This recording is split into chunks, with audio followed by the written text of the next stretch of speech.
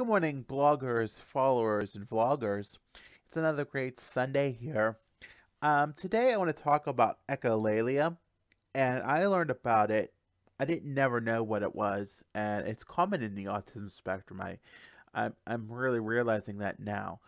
And I was reading a book that I had picked up at a thrift shop last weekend. It was called 10 Things That Every Autistic Child Wants You to Know, and I'm going to do a review of it today on my blog. But regardless, I never knew what echolalia was until I read this book, and how it's associated with Gestalt learners. And I didn't know what that was either, I'm slowly learning, about myself, and I think it's good sometimes to learn about yourself at the age of 35 when you're more mature and you're learning how to grow out of the world. And that's part of the reason why I started my blog about a couple years ago. So regardless, I have some notes here on echolalia, and what it is defined as is the meaningless repetition of another person's spoken words as a symptom of a psychotic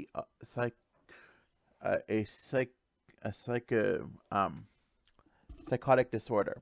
Now, I wouldn't say it's a psychotic disorder, but personally, I didn't realize what it was until now.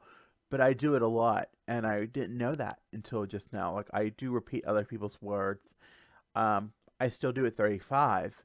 Does that make me less of a person? No, it does not. But I think it's something that needs to be that is brought to my attention now that I've read about it. And I do say things a lot of times that other people say, including family members, audio, video, and we'll specifically get into that here. But I think that has brought attention to that late. That does happen and it does occur. So the simple phrase is, a certain example that I pulled off the internet is, when a parent asks a child, do they want a cookie, and they say cookie. That's basically what it is. But sometimes it can be the precise repetition and the echoing of a sound. And I can relate to that because even though some say it's not true, my dear belated grandfather, I sometimes say a lot of things that he said in his past, before he's no longer with us. And I would echo those things in a way he would say them, or things that he would say, or things like that. So that's the echoing of sounds. It does help with speech therapy, which I thought was quite interesting. And it may have, I don't know if they've discovered it, as early as the 90s when I was in speech, or early 2000s when I was in speech therapy, but it would have been interesting. But it is common in toddlers, and that's, just in general. And then once, if you don't, I guess if you're neurotypical, I guess it would curb off at the age of 3, because that's what it said it did. But it represents a Gestalt learning style, and I'll get into that maybe another week, about, Gestalt learners. That's basically how you learn language, and you piece it together. You put pieces of it. And I believe personally I am a Gestalt learner. So that's good. It can be immediate or delayed. You can immediately do it, or you can just repeat words. There's a song that I grew up listening to. I wouldn't say grew up. My sister had kind of an obsession over Prince back in the 90s. The artist formerly known as Prince. And we played 2 songs, Diamonds and Pearls and Cream. To this day, and I've been doing it this week, is the song Cream.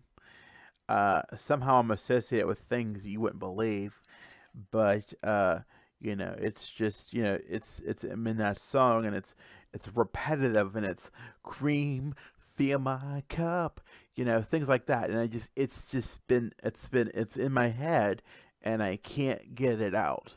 So that's kind of like, and it can be like, it can be one's own speech or media. For me, it's and or. It's and the speech and the media. So I do repeat things that are on the TV sometimes or on the media, and I do repeat people's speech. Um, it does support relationship when, building, social clues together. Like when you're growing and developing, you can build your social development and, clue, you piece things together, and it can serve as a way of communicative purposes, and it does aid self-regulation. I have to say, I do use it to regulate myself, either by you know playing that song on Amazon Music. I woke up to it this morning. I you know I do play it sometimes with other things. It's just, how you look at it. Some people do look at it as a bad thing. Some people look at it as a good thing. But in reality, is it really harming anybody?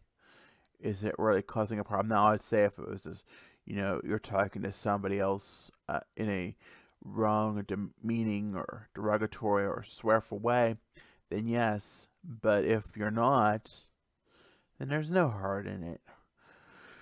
So with that, folks, that closes that one. As a reminder, like, follow, and subscribe. Dustin's Dynasty on Facebook, Instagram, Twitter, and on YouTube. Have a good week, guys.